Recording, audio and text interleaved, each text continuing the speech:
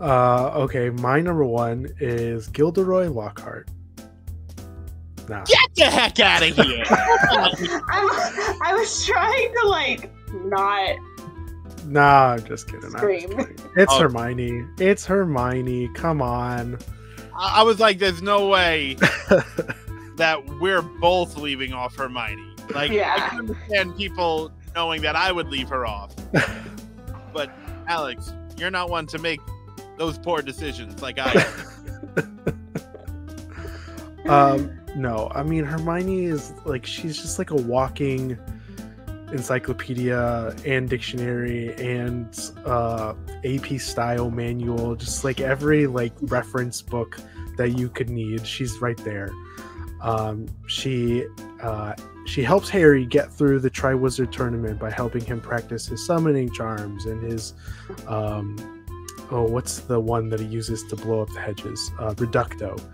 All these other charms that he learns, she's there for him. She's the one who is helping him figure out what to teach the DA.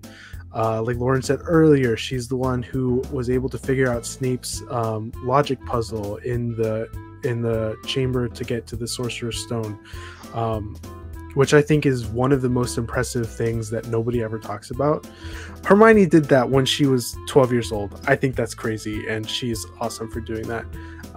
And all kinds of other, there's a million examples throughout the series of all the times that Hermione just proved that she was really smart. And I'll just say that I think her brains and talent was wasted going into a political career. I think that was, like, I understand why JK made that writing choice, but I think that just like doesn't really track with what she would want to do with her life and like how her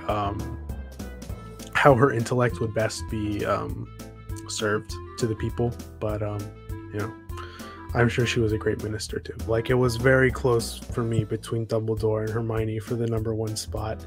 And I don't have like a really, really great answer for why Hermione edged him out. I just feel like she just like studied constantly.